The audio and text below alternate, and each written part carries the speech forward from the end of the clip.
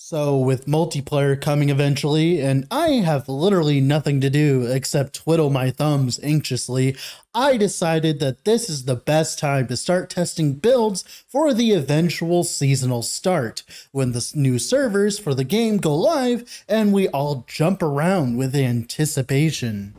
This means I need to find builds that work for anyone with a fresh start, builds that usually have little to no uniques, and builds that can also level very easily and quickly. Another reason I'm going on this endeavor is the fact that there will be a large amount of new players playing Last Epoch for the first time, meaning they will probably need some guidance. So I also need to make sure that these builds are very simple without too many crazy mechanics or complicated skill setups. Hello, this is Dread, and I have an epic build for you. Today, we'll be going over Hammer Throw Enra's Crit Paladin, a build focused around doing what our ancestors of old did, playing Diablo 2, throwing construction equipment with immense force in a circle. But sadly, Last Epoch isn't a perfect game. If you end up trying the Hammerdin of old in Last Epoch, you're probably going to end up being disappointed. In Last Epoch, skills have skill trees. This means that we are essentially bound to what is laid out to us by EHG beforehand. And one of the quirks of our fan favorite skills iteration in Atera is the fact it kind of just deals very low amounts of damage at a base.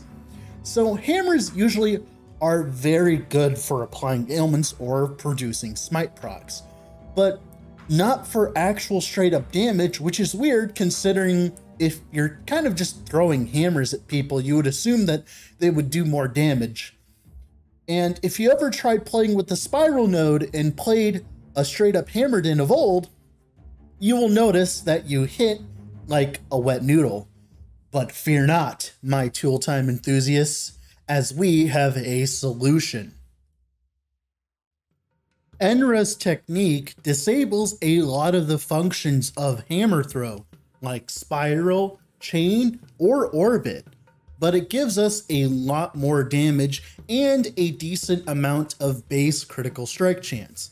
This is great because this, on top of the double damage chance inside Hammer Throw's tree, is enough to make the skill actually do damage with its hits. And we also get access to one of the strongest nodes in the entire game, Mana Star Forging. Mana Star Forging lets us continue to spam hammers even if we are out of mana, meaning that we can have whatever absurd mana cost on Hammer Throw and never have to deal with the consequences. This has innate synergy with the Shield Breaker node at the bottom half of the Forge Guard tree, which means we get free shred for our damage. This means we can have a 40 plus mana hammer throw, but have no care in the world. This does mean we are constantly at negative mana, but the rest of our build reflects this idea. Another strength of the build is being able to utilize Avatar of the Spire. Since we can't shotgun enemies with our hammers through Iron Spiral anymore, it means we can just grab Avatar and shoot out projectiles in a Nova. This is insane quality of life while clearing dungeons and Monolith farming, and it is one of the best feelings in Last Epoch, in my opinion, to essentially clear the entire screen with just a few clicks. It is absolutely amazing. Dread approved. For another skill we have Sigils of Hope on Numlock Autocast. If you want to learn more on how this works, a link in the description to a video explaining it will preside. To put it in layman's terms, we press button and we get 4 stacks of sigil, which gives us a large amount of flat damage and armor. Thanks to a patch a while back that changes skill queues in Last Epoch, this means as long as a button is held down first, it will trigger before anything else does when we have the mana to cast it, which is all the time thanks to the auto cast setup. This means that our sigils will always proc first before our hammer throws, meaning that our sigils will have 100% uptime with no problems whatsoever. We then incorporate skills like Volatile Reversal and Smite, which either have no mana cost or can have no mana cost while we're out of mana, meaning we can get a large amount of throwing attack speed, mobility, and damage for essentially free, and they fit perfectly with our out of mana idea.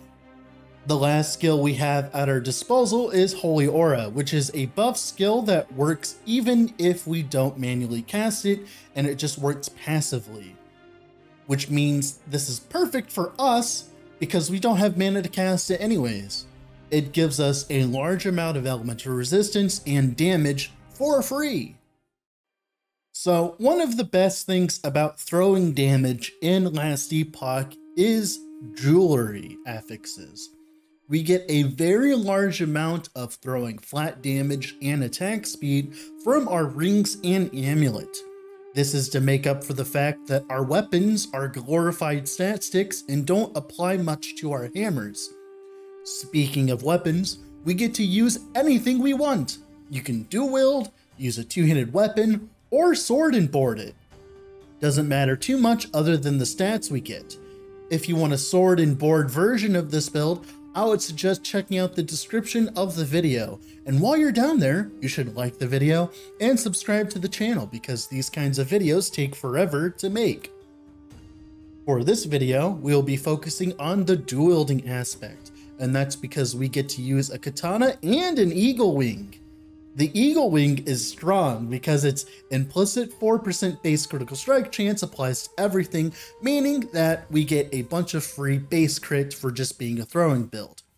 We then use a katana because it is a sword, which is the only weapon type that can be offhanded by a sentinel, which gives us a large chunk of global critical strike multiplier, which is perfect for our purposes here. For our rings, we just want whatever combination of throwing flat fire, physical, and attack speed we can muster. Eventually, in Perfect Land, you would want a tier 6 to 7 modifier, a T5 modifier, and a T4 sealed modifier equaling to 3 prefixes each of what I just mentioned. Obviously, this is a hard bargain because of the fact that the higher the tier of an affix, the harder it is to seal it, but it has a lot of power behind it, and it's something we can eventually aim for. It's not impossible. And it presents a lot of endgame power for a build that is already very strong in the early game. The other two important slots are for the helmet and body armor. In these slots, we can get a heaping of increased critical strike chance and increased hammer throw damage, which is important because we're scaling fire and physical damage at the same time, meaning we need generic percentage increases to damage to scale ourselves properly.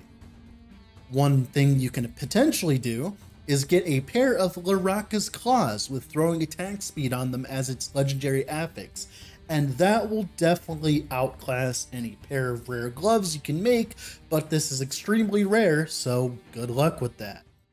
For our idol slots, we love throwing attack critical strike multiplier large Rai idols. These are our best in slot, and you can't be beat. We can run 4 of these alongside a Throne of Ambition. Throne not only gives us a decent chunk of increased fire damage, which scales half of our damage by the way, it also gives us a large amount of armor during boss fights, letting us shrug off hits much easier, and it's not really necessary, it's just more of a nice thing to have and something you should eventually farm. For blessings, the only one that is 100% important is throwing damage leeches life from the Black Sun. This will let us sustain ourselves easily. Until we get to this point, we can use one of the 2 quest rewards for one of the earlier quests, Urza's Ledger, which gives us Avarice, which lets us leech 3% of our elemental damage as life. It's a replacement until we get the blessing. We do have fire damage, so these gloves will work until we rush for the blessing. This is by far one of the most important things for the build and is the first blessing you should farm for after reaching empowered monoliths. So for leveling this build, we will actually just end up using hammer throw throughout the entire campaign as soon as we get it. We'll be using iron spiral mainly, as early on it gives us a lot of single target damage for free. This node is very strong for a long time, up until we start entering the monoliths at level 40-ish.